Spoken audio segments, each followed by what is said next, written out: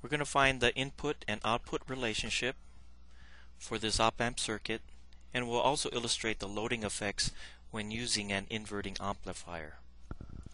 So here, let me draw the Thevenin equivalent looking back from node B. So let me copy this circuit here. We'll draw the Thevenin equivalent at the source part circuit. Okay, the Thevenin equivalent looking back from node B is considered as follows. Here, our open circuit voltage is basically a voltage divider if we break this node right here. So it's basically VT plus and a minus. So VT is equal to R2 over R1, just using the voltage divider, plus R2 in the denominator, clean that up a bit, times Vs. And our Thevenin resistance, RT,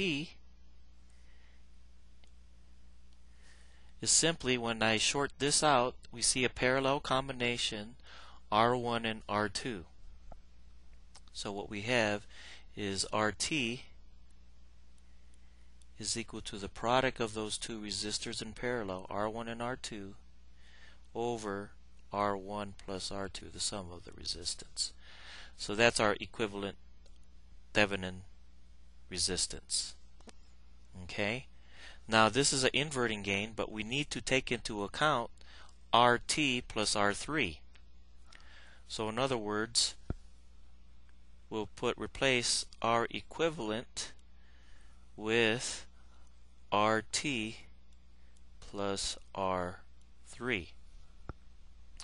Now we note the relationship between VO and VT is based on the inverting amplifier gain, which is the ratio of the feedback resistor, R4, all over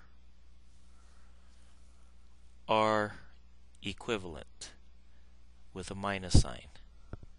So that's equal to, substituting R equivalent, for RT we have R1, R2 all over R1 plus R2.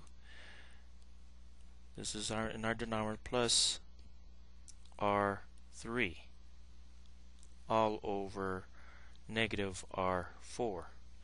But that's equal to R1 plus R2 times R4.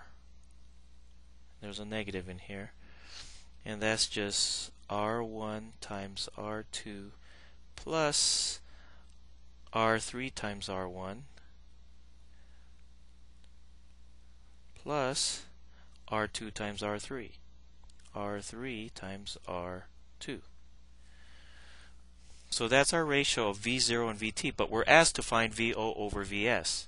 So we can go VO over Vs is equal to VO divided by VT, which we just found here, and that VT over Vs, which we found from this circuit here. Okay, using the voltage divider. So multiplying these two expressions, let me highlight that.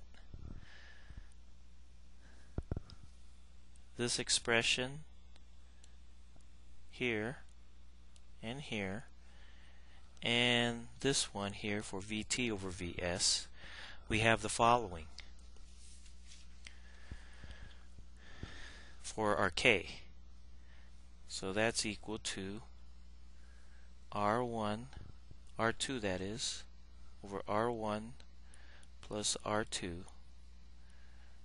That's this expression here, VT over Vs, and then VO over VT is this expression, negative R1 plus R2 times R4 all over the same denominator, R1, R2 plus R3 times R1 plus R3 times R2. We see the R1s and plus R2 cancels out, and that leaves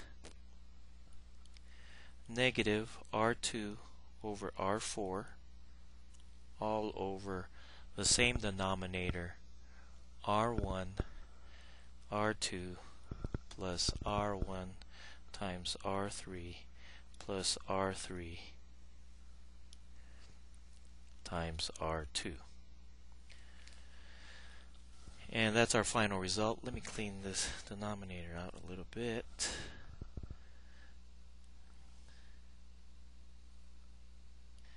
And that's VO over VS, which is our constant in this example.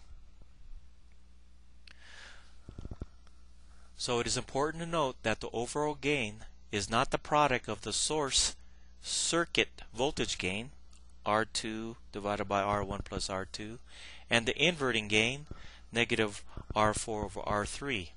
In this circuit, the two building blocks,